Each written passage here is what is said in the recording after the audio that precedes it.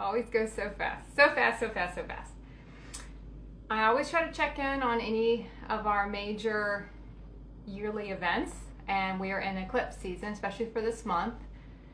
So I want to talk about it. So we're going to kind of break down what a lot of us have been seeing. We have an eclipse now, I think today actually, even though a lot of these energies open up weeks before and they will be going weeks after. Don't ever get so bogged down on the day. The day doesn't matter. But because of the linear timelines we get in, we get kind of focused on the day. But don't focus so much on the day. Focus on the energies of what's been playing out, what's come back in. A lot of stuff will kind of come back in because we have to deal with it. We're getting to that part of the year where we talked about it a little bit at the summer solstice. We talked about stuff is going to start coming up to clear. You're going to have certain things start to come up. I've had two specific themes this year. One kind of came back out of nowhere a couple weeks ago. The other one had kind of been underlying this whole year that I've been in this timeline. It's been here. Even though I say I've been in one timeline, I kind of switching in and out of a couple different ones, but it's been a prevalent theme. You know, it's been a very prevalent theme that we've been going through. Okay, so look at what was happening at the summer solstice. Look at what's coming back around now. Look at something new that's come in now. But don't get bogged down on the event. You know, we're going to always tie eclipses to something, you know, the old school is, oh, something's got to end, right? I used to believe that too. And to an extent that is true. It's a very even thing for someone to look at on a timeline and say, okay, so something's got to end during an eclipse. It's more the energy you've got to work through. It's never the thing. It's what the thing brings up. It's what the thing represents. It's the thing that ties you to an old timeline. It's the energies that tie you to the old timeline. It's the emotions that tie you to the old timeline. It's the beliefs around the event that tie you to the old timeline. It's not the thing, okay? The thing is just what is needed to get to it, okay? So don't get bogged down on what it is. And you'll probably have a lot of judgment coming up on what it is. You know, anything that comes up, we usually judge ourselves on how we feel about it, and we don't want to be pissed about it, we don't want to be jealous about it, we don't want to be angry about it. But wait, I am all those things, but I don't want to admit I feel those things. The whole point of these events happening is for us to feel those things. It's for us to get into that energy and clear it, into those emotions and clear it. Start separating things out. I did a video on Twitch a couple days ago, but it was too long to post on here. That's why I came on here to do sort of a little mini recap. I try to check in with my Instagram people on any major events. When we're in the middle of this stuff coming up, separate out what's going on.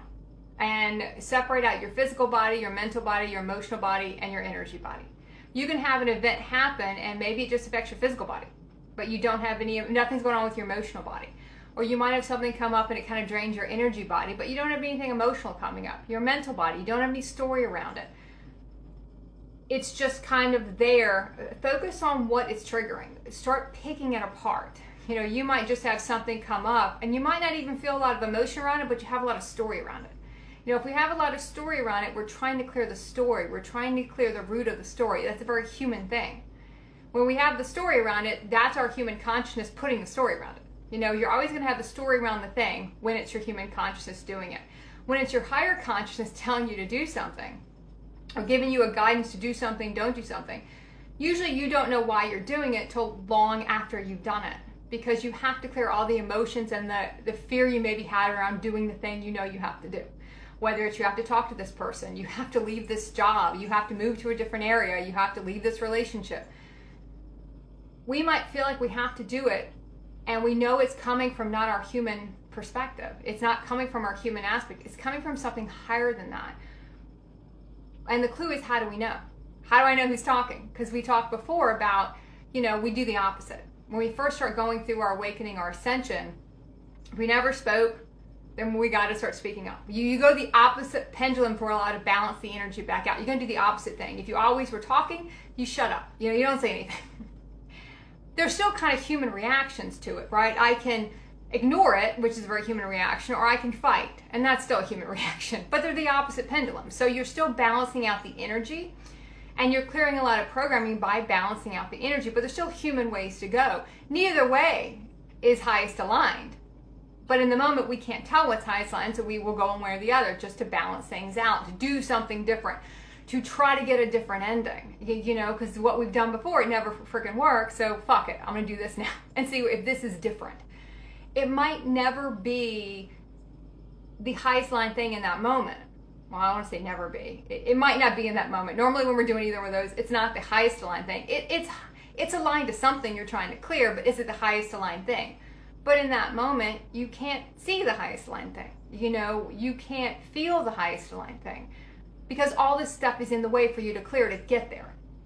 That's why when you feel you're supposed to do something, if there's a story around it, if there's a lot of energy clearing around it, even the emotion around it, if you're resisting it, if there's a story there of what happens if you don't do it, that's your human trying to get you to do it. Your human aspect's trying to get you to do it because it's framing a story, right?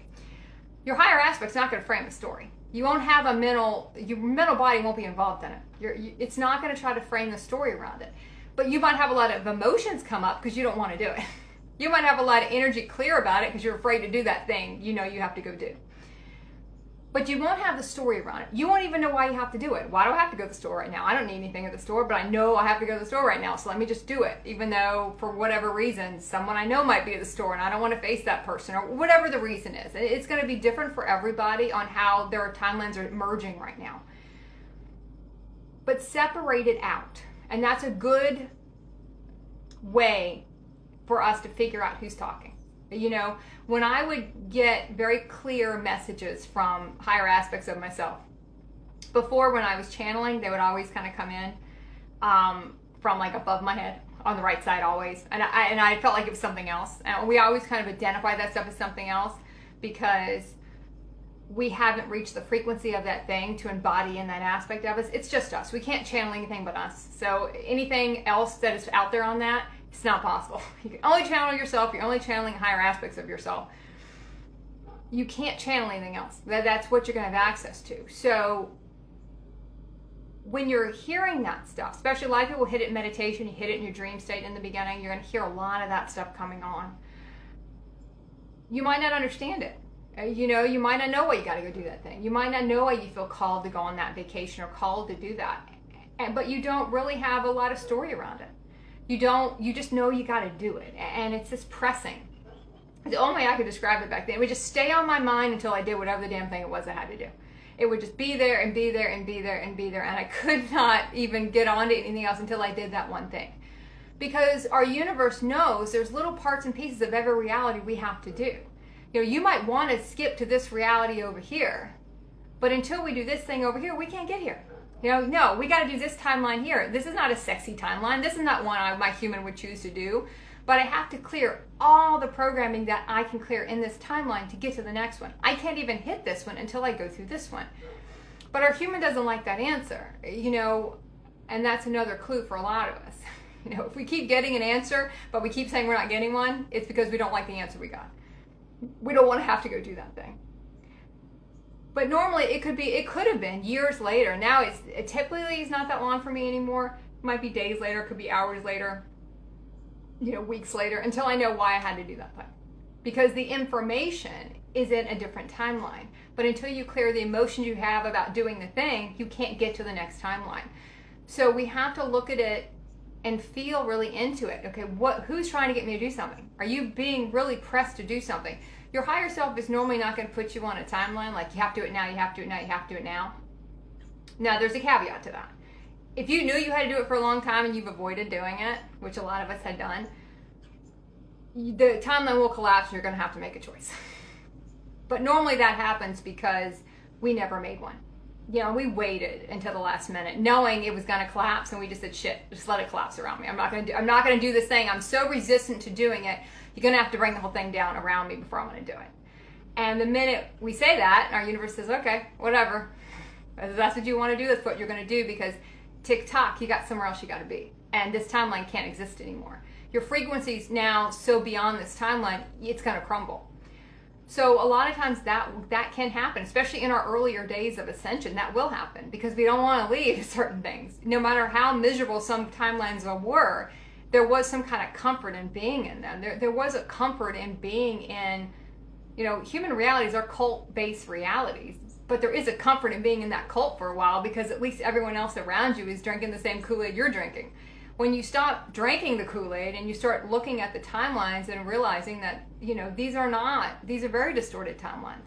You know, these are very distorted actions. These are very distorted, none of this works. You know, none of the human collectives, none of those beliefs, none of those constructs, none of that stuff works. You feel this kind of urge to get out of it. You feel this urge to go on to the next thing. You don't feel really the reason to stay there anymore. But that can be a scary thing, and we resist that for a while. Or we try to take some of our higher consciousness knowledge and plug it into the old stuff and try to get it to work. You know, let me see if I can take these ideas and plug them into the human realities and make them work. But that doesn't work because those ideas are trying to pull us out of them. So it's kind of like we keep trying to utilize these things to pull us out of these realities, but we don't realize that's what we're trying to do. We think we're trying to retrofit these old realities. Eventually we realize it doesn't work like that. So these eclipses really start to highlight what you can't take with you, okay? What you have to clear to be able to do your 2020, what are we in? I don't even know, 2024 template. You have to know what you have to do for that 2024 template. And a lot of us might have already seen what we have to do. Some of us haven't seen it. I've seen some things, but haven't seen the whole thing yet on what I'm supposed to do. I have some ideas of what I'm going to be into next year. A lot of that starts coming in, you know, when we get to the fall equinox, you'll start feeling it. You start clearing a lot in the summer solstice. You'll start really feeling what can't come with me because the same themes start coming up again and again and again and again and again. You think you've cleared a part of it and then you get hit with it again and you're still pissed about it. So it's like, okay, I haven't cleared enough of it. Now we got to go through another experience for me to get to a deeper level of it. And we have, you know, we're finishing out our 2023 timelines. We have our new 2024 timelines. It's all happening at the same time. You know, some of us, you might even be seeing some 2025 timelines start to come in. Some consciousness you're trying to anchor in. So when 2025 hits, you can physically have boots on the ground and do those timelines. When you get to 2025, it all happens all at the same time. That's why it can be a lot to stay on top of ourselves and what is going on and what am I trying to get through? What am I trying to clear right now? What is the theme here? What is the cobweb? You know, I've been cleaning out a lot of cobwebs, especially outside and lots of the outdoor areas. And you have to get to the whole web. You know, we get to a strand of the web and a strand of the web and we're like, okay, that's great. Let me just now continue to clear them out. We think we've got the whole thing, but you have to get all the webbing. So even me doing that externally, I'm also doing that internally. And some of the stuff that's come up has been some stuff that's kind of been setting out there for a while, but I really didn't want to align it. I didn't know how to align it in a sense. I didn't feel like I had the tools in that sense to align it, which kind of brings us to, you know, what can we align? You know, what can we do? What's available to us? We can't drag shit in that's not here. I can't call so-and-so to help me with something if they're not in my reality. Unless we feel very strongly they're supposed to help us, but normally if they're supposed to help us, they'll just show up. We try to drag them in, then we're now disrespecting them and what's highest aligned here. Highest aligned is not getting them in here. They're supposed to be in your timeline, they'll be there. If they're not there, they're not aligned to be there right now. But it's our human that doesn't want to accept that. It's our human that doesn't want to say, well, damn, I really wish that person was here. They're not aligned to be here. If they were aligned to be here, they'd be here. You know, we've seen people, and I know we've all seen people pop up out of nowhere right when they were supposed to be there. But when the shit starts hitting the fan and we really want someone to be there and they're not, you kind of hear your human go, oh, wait a minute, that person has the resources to help us. That person has the resources to help us here. But that person's not here volunteering those resources, which says a lot about, could say a lot about that relationship. It could say a lot about an imbalance in that relationship. They're not offering those resources. They're not asking about this situation. They're not involved in the timeline. So technically I can't use them. You know, they're not on the board. You know, that's that old saying about, you know, who's on the board, who's not on the board. Right now they're not on the board. They're not something I can tap into. They're not something I can tap into to help me with this timeline. They're not on my board right now. They might be on my board 10 minutes from now. They might be on my board 2 years from now. They might never be on my board again. It's us that can't accept that. We're the ones that want to drag everybody in. It's that human group DNA mentality that we have to all stay in a group, we have to all stay together. You know, there's some people that you might love their energy, but from a consciousness perspective, you don't want to be around them. You know, they're just too, in their human consciousness, it drags on your field, and you just cannot, it's so distorted you can't keep it around. It's an old aspect of you, you've transcended that aspect of yourself, and you just cannot, you can't align it. They're not ready to go to the next phase yet. They're still in a different phase of their process. Their DNA timelines haven't kicked in yet, where they now feel like it's time for their awakening. It's not their time yet. No matter how much you might love their energy, you don't love their consciousness. You can't exist in that consciousness. And then we have the flip, where we might not like somebody's energy, but their consciousness brings something to the table. They're on the board for a reason. We just might not like being around them that much. A lot of our galactic family is like that. You know, we might like their energy. We might not like their energy, but the consciousness they can bring to a project is very beneficial to the project. Do I want to hang around with them all the time? No. And as soon as we're done with this, they can go their separate way again, because a lot of those the galactic family and soul family, they're two separate things. Galactic family, we usually don't want to be around very much. A lot of it has to do with galactic wars, galactic bloodlines. It's kind of too much. You know, we're all kind of, we might come together for a little while if we're both in our strong galactic phases to get something done. But at the end of the day, we don't want to be around these people. So you're going to see it both ways. Consciousness is the direction you're always going to go after a while. You're going to get tired of playing in the sandbox with people that are still in their human consciousness, or even in the fourth dimensional consciousness. You know, 1 foot in both worlds, 1 foot in human consciousness, 1 foot in human realities, 1 foot in higher aligned realities, or, you know, starting to get into 5D and above realities. Though you don't really start aligning those realities till you get into 60, 70, 8D. And 5D is just kind of the intro of feeling the feelings of higher vibrational realities. You're not actually retrofitting anything yet. So sometimes if you're in a 8D reality, you don't want anyone in 5D reality with you, because the consciousness is too different. They're in a love and light and everything's beautiful phase, and you're like, well, shit, I got to align all my life, and I really don't need to hear that right now. I got all this stuff that's distorted that I did as a human that I got to now try to align or close out or leave and create something else. And someone just saying love and light all the time, it's great, it's fluffy, it's beautiful. And when I was there, it was great, it was fluffy, it was beautiful. But right now, I don't want to be around that. It's not helping me right now, you know? It's just draining me right now, because you're not doing anything. You're just talking about it.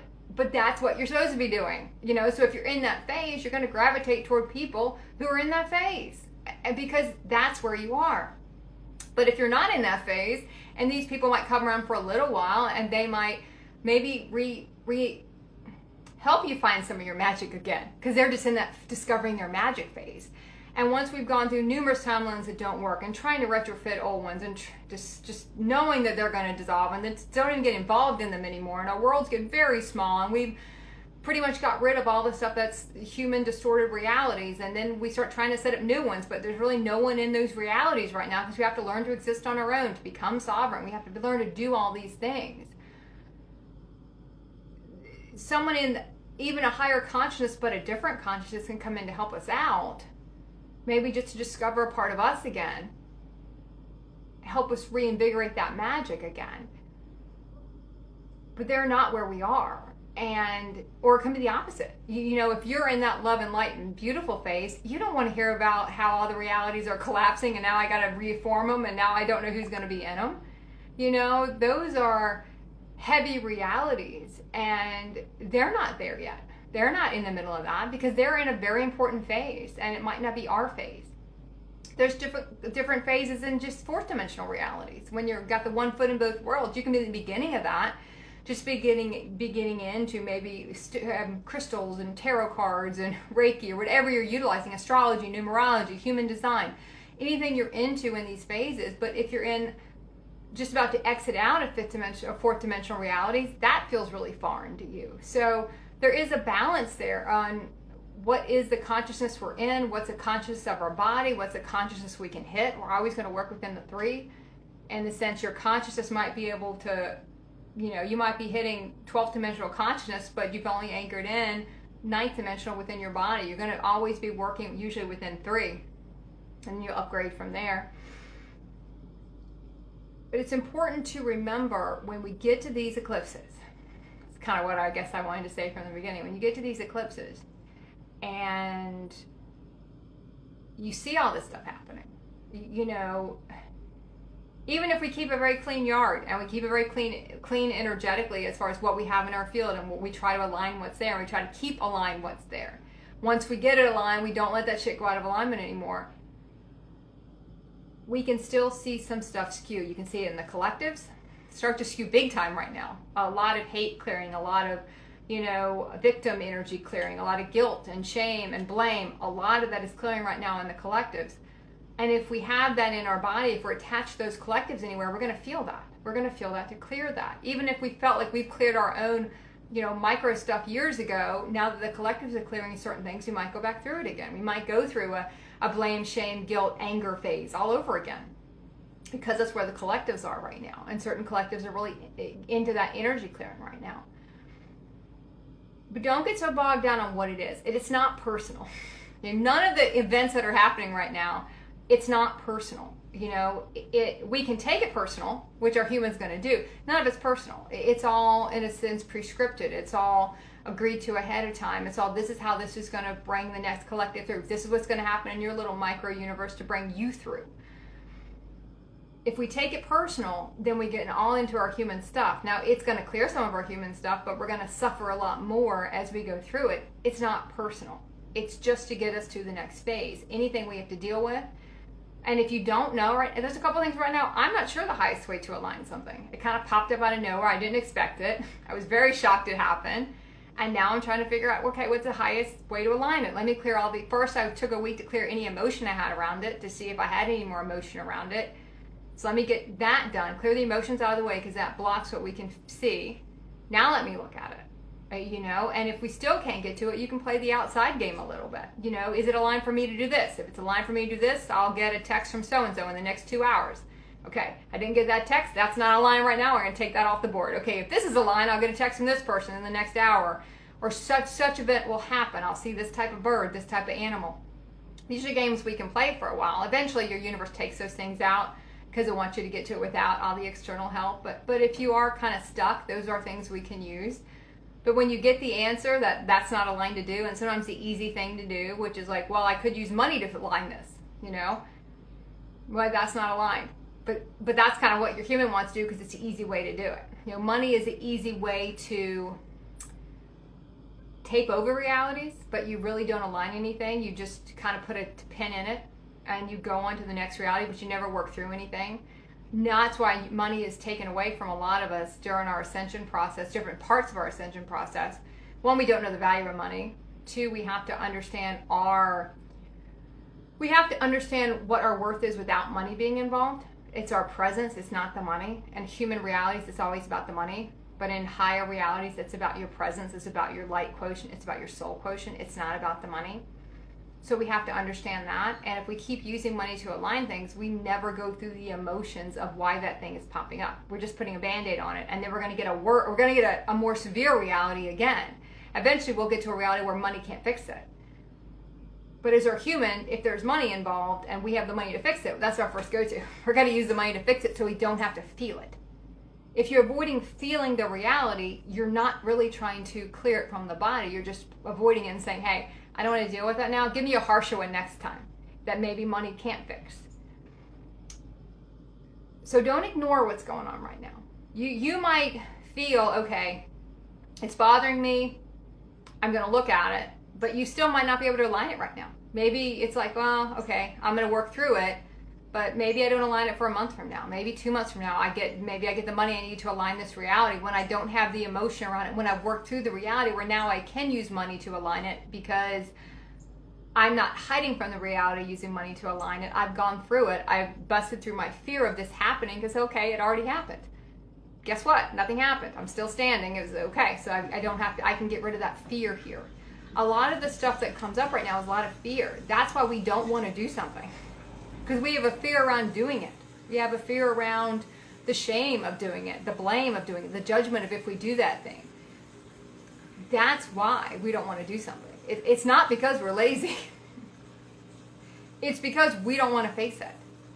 We don't want to have to work through it. We want to be able to scotch tape over it, which is what our human was always going to do if money was available to help us do that. Or we could just run away from it. We could dip and dodge. I had a friend that would say that all the time. I dipped and dodged away from it. And he knew he did it, and he owned it, you know. It's like, oh, I'm just going to not deal with it, and eventually it'll go away. Or I won't respond to that person. Hopefully they'll get the hint and go away. Well, sure, they might get the hint and go away, but your universe is going to say, okay, well, you're not ready to deal with it, so we're going to have to tee it all up again. We're going to do another reality. We're going to tee everything up again, and then we're gonna just go through it all again. Maybe new people, maybe the same people. Well, maybe we'll recast some roles. Maybe we'll just have reoccurring ones, but you're going to go through it, so you're going to deal with it. Now, technically, every time we go through a microcosm of that reality, iteration of it, we clear something of it. But we could have cleared it a lot quicker if we just face it head on the first time. We could have gotten to a deeper layer of it cleared instead of trying to pretend like it's not happening. A lot of the eclipse stuff shows us so much deeper than just, oh, that relationship's ending, or oh, this is ending. Eclipses tend to bring about endings or bring about some sudden change. I mean, it's just what they do. It's the energy of helping us move forward. I don't get too affected by the full moon and new moon anymore, but I do feel stuff on the eclipses. And a lot of this has to do with what has been happening all year. You can't go to the next timeline while you're still playing in the old one. So anything that's come up that has to clear, and if it's a pretty strong coming around again on something, don't ignore it, because you cannot start your new one. And if you're delayed in starting your new one, then you're just going to be more crammed and rushed later on trying to get through everything you got to get through in that new one.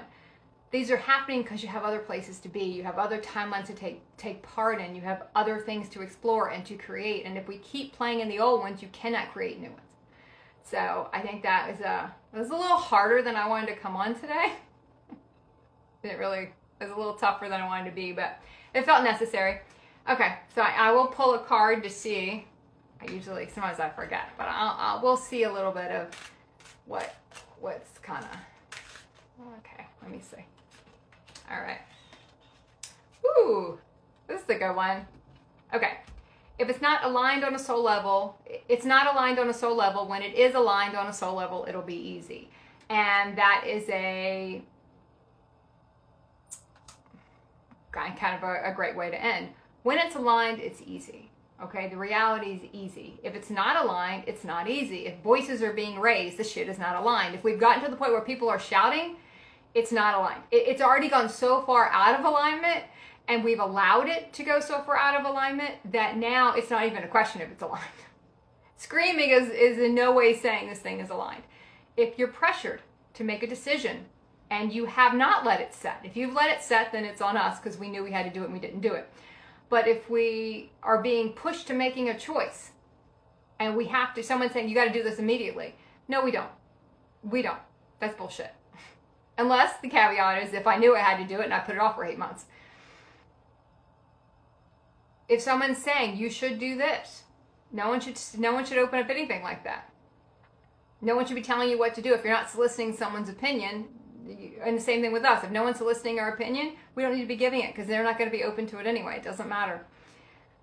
It's time to clean our own houses here. It's time to look at what's going on in our field. It's time to look at what's going on in our world. Our world.